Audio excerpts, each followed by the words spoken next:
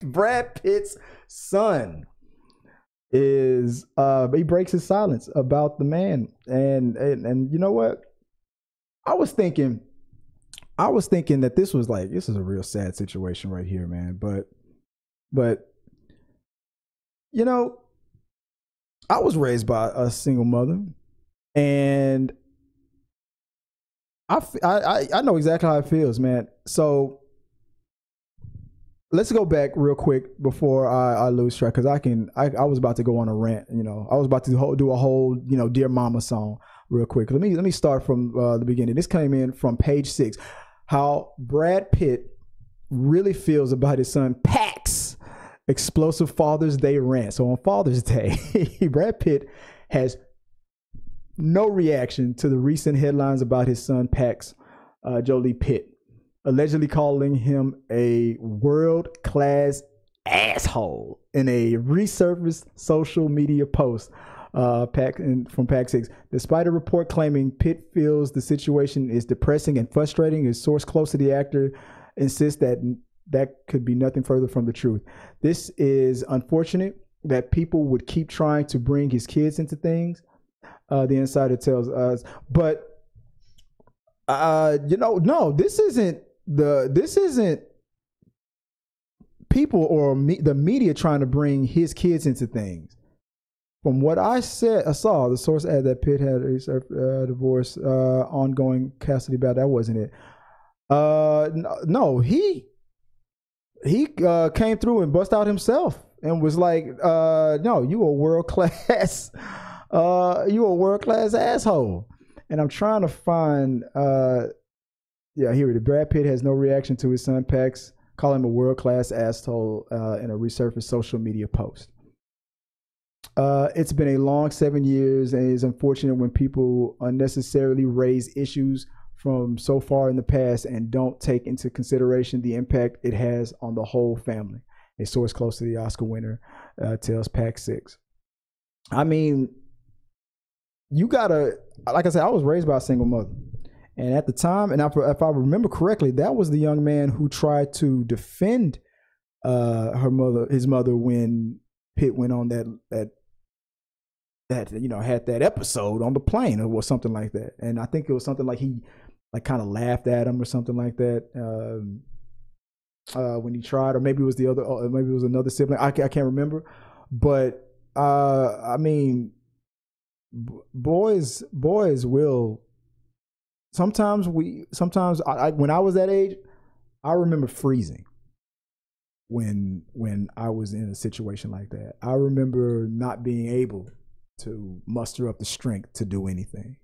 Sometimes we freeze. Sometimes boys will face their fathers and are willing to risk it all. Now, you try that shit with me now. See what happens now. So I'm not surprised that he's not afraid to say what he said, because I remember hearing that even in the moment when Brad was going off, that he stood up for his mom. And I just, the media spins things. It could be like alcohol. It can be all kinds of things. I'm not saying that's what he's suffering from. Maybe it is. Maybe it isn't. I can't remember. But after all these years, you hope that something good will come out of it. Whether he learns to fight whatever demons he's fighting, the kids find a better way to deal with their relationship with a very famous father who's I don't see any time soon being canceled. If he works on himself, maybe they'll find their way back. But it's hard, man, especially when you were young man trying and you looking up to defend your mother like that in the face of an abusive father or an alleged abusive father. As a abused son myself, I remember that venom. That's the best way I can describe it. That venom that you feel. It turns into hatred after a while. So I don't know if this is still a sore spot for that young man, if he's worked with his worked on his relationship with his dad, or if Brad is doing what he needs to do, especially when it's about adopted children. I get so worried that the wrong people are adopting children, like especially from other countries and stuff, for the wrong reasons. I used to think that most celebrities like the optics of these types of adoptions and stuff, but I've been proven wrong. I'm not judging them or Angelina and whatnot, but I have known personally people who I felt like they were only doing it for the optics. And that's a story for another time. I don't want to name names, but I can tell you a story. And it did not end that well for them. But let me move on to the next topic. Let me know what you think before we move on. Let's see if my program is working real quick. We were talking earlier about the last topic. Let me see if I can go back here. Without Melissa, we're just getting ahead. We'll get into that. I'll come back to that comment a bit later. Let's go back to, we were talking about Diddy. Diddy or didn't he? Yeah, that's a good one. Look forward to the show. Appreciate it.